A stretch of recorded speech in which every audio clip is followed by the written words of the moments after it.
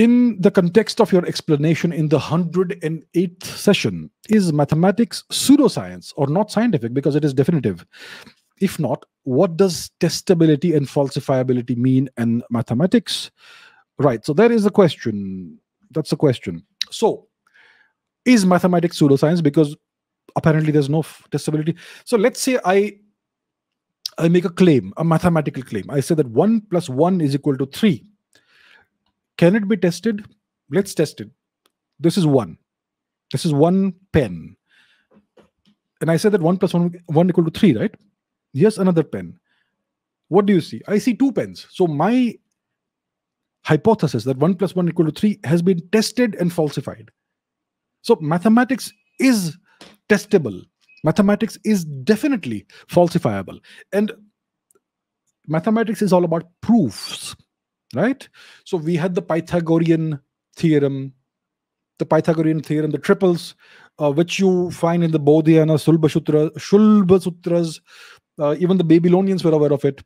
So that is something you can test. And if you give instead of saying that a squared plus b squared is equal to c squared, you say that a squared plus b squared equal to c cubed, you can test that out and you can show that that is incorrect. It's not c cubed, it's c squared. You can test it out. And you can even prove or disprove theorems using logic, using the mathematical process. Entire proofs are constructed. So certain proofs take centuries. Take Fermat's last theorem, for instance. It was put forth by Pierre de Fermat in 1637, I think, in the 17th century. So it is not something that people started believing. It had to be proven. This guy, the mathematician Fermat, he made a certain claim in one of his notebooks or whatever. And then people were wondering whether this claim is true or not. And therefore, it had to be proven or disproven. And that process lasted more than 3 centuries. The attempt, the quest for a proof of this theorem. It's only in 1995 that the British mathematician Andrew Wiles was able to finally give a definitive proof that this theorem is correct. Right? And this entire process of trying to prove this theorem led to the development of algebraic number theory in the 19th century and the 20th century. So you don't believe things blindly in mathematics. You have to prove it. Any claim, any mathematical claim that is made, any conjecture that's made, the Riemann conjecture or whatever, it has to be proven. Until it is proven, it is not, nobody believes it.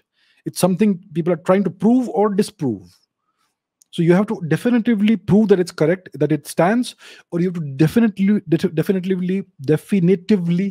prove mathematically that it is incorrect. So this is pure science. There is nothing pseudoscientific about mathematics. It is 100% testable and falsifiable. All right? So mathematics is the purest of all the sciences. Without mathematics, there's no other science. Without mathematics, there is no physics, because mathematics is the language of physics. Without physics, there's no chemistry. Without chemistry, there's no biology, and so on and so forth. So I hope that answers this question.